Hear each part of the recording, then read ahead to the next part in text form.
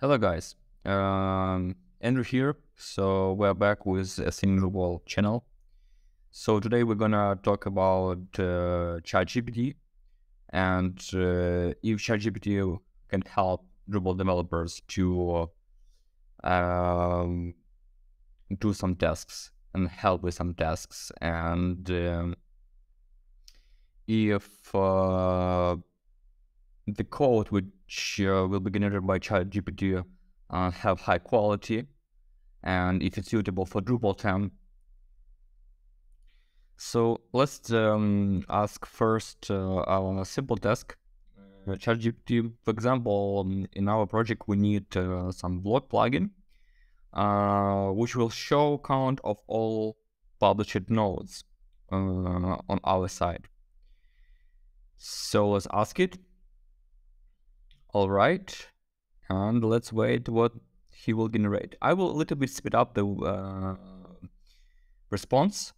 Do not use a lot of your time. So as you can see, ChatGPT immediately gives some advice to use model from Drupal.org instead of generating code.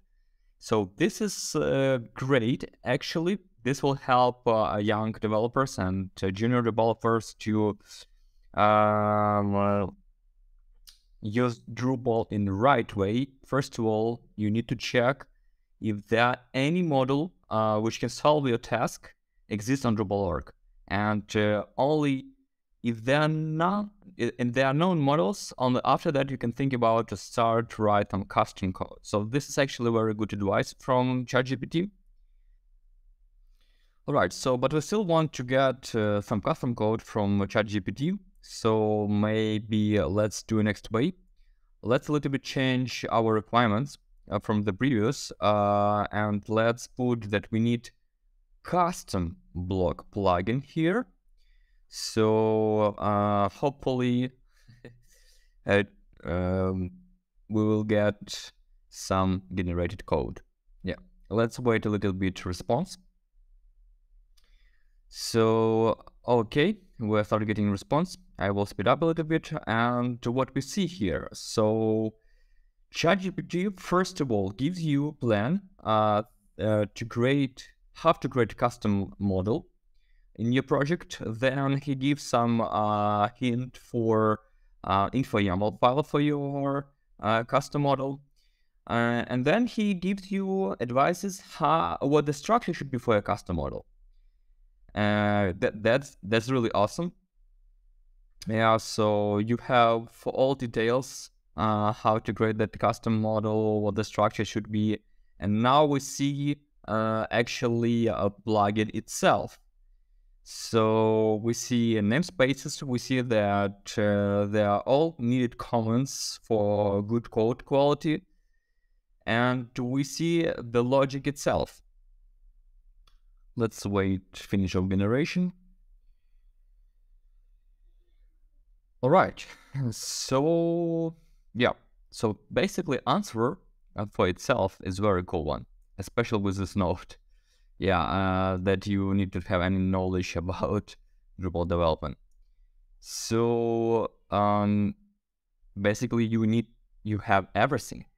You have everything to finish a task. You have information about model structure. You have information about plugin itself.